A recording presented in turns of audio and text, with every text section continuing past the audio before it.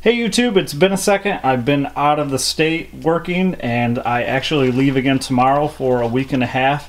So I wanted to get an update out there and show you the deep water hydroponic kale setup. And look at the size of this stuff. When I came back, I was just completely blown away by the growth. We just harvested some leaves and ate it. And my wife, being the kale freak she is, said it was the best kale she's ever had. So coming from my wife, that means it's probably pretty darn good kale. But let's take a quick look at the root system here. And it's just massive and entangled in there. I actually just changed the water and, oh, getting rid of some leaves there.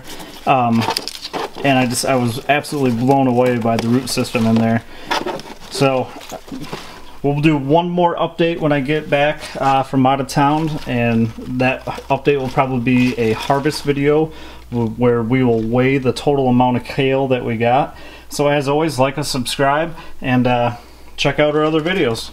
Talk to you later. Bye.